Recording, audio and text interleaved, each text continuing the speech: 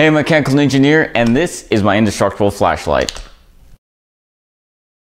This flashlight is waterproof and so durable you could run over with a car and it would still work. Video of that at the end. You'll also notice that there's no power button. That's because I made an internal power button, so all you have to do to turn the flashlight on or off is shake it once.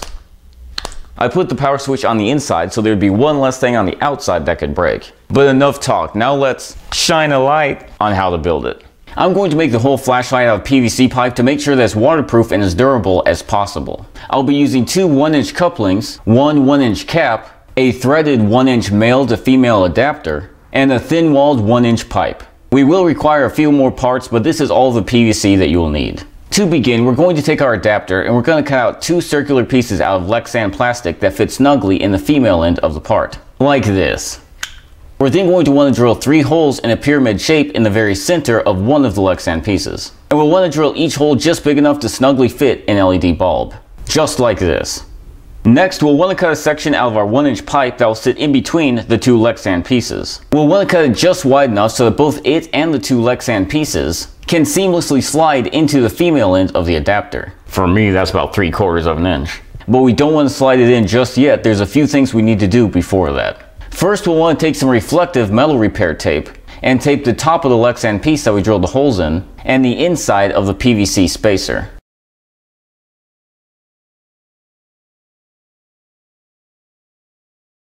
Like this, and we do this so the reflectiveness of the tape can help focus the light beam. Next, we're going to insert an LED into each hole and then hot glue them in place. But when inserting the LEDs, try to make sure that all the positive wires are grouped together and all the negative wires are grouped together, because we're going to need to solder on leads in just a second.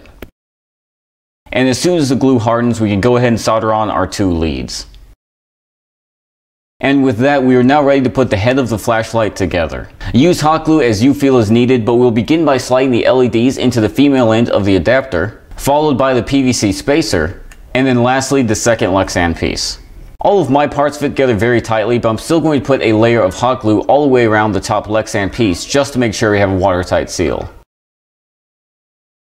With the head of the flashlight now complete, we can move on to the body. To do this, we'll first take a 2-inch long piece of pipe in one of our couplings, then glue them together using PVC cement.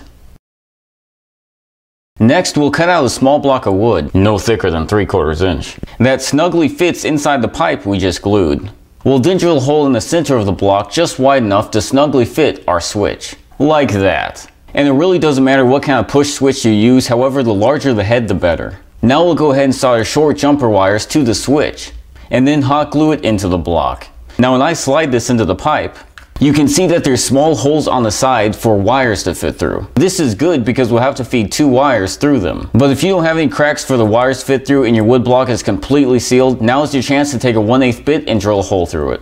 We'll now position the switch assembly halfway in the middle of the coupling, making sure that the switch is facing towards the pipe end and not the coupling end. And once it's positioned, we can secure it with a bit of hot glue. Next, we'll take a 9-volt connector, slipping it through the crack that I mentioned earlier.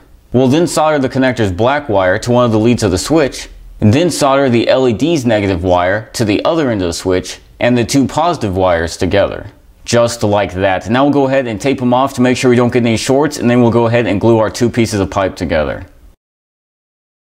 Now to finish up, we'll cut one last 2-inch long piece of pipe, and we'll use it to glue our last coupling and end cap together. Now we'll just hook up our AA battery pack to the connector, then slide the 2 halves together, but don't glue them. And now all you have to do to turn it on is shake it. In case you're still wondering on how the internal switch works, it's turned on and off by the battery pack itself. The battery pack has about 3/4 to an inch of extra space in the tube, allowing it to move. So what happens when we do this, the battery pack is jumping and hitting the switch.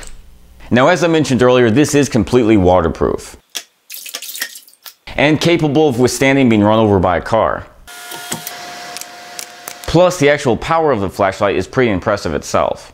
However, it could be more powerful, because for my flashlight I use 3-volt LEDs because that's all I had on hand. However, if you were to use 6-volt LEDs, link in the description, the flashlight will be brighter and you won't have to change anything about the design because the 6-volt AAA block will fit in the flashlight perfectly. But regardless of what battery pack you use, when it comes time to replace the batteries, just take advantage of the center part of the flashlight that we didn't glue and twist it open. Something that's really cool about this flashlight is since it's PVC, it'll take spray paint extremely well, so you can paint all sorts of different colors. I'm extremely happy with how this turned out. Needless to say, it really brightened my day. And there you have it, my indestructible flashlight. But hey, thank you so much for you guys watching. I hope you did enjoy this video, and if you did, please feel free to hit the thumbs up and subscribe. And Lord willing, I'll see you next Friday. Thanks for watching, and please feel free to subscribe.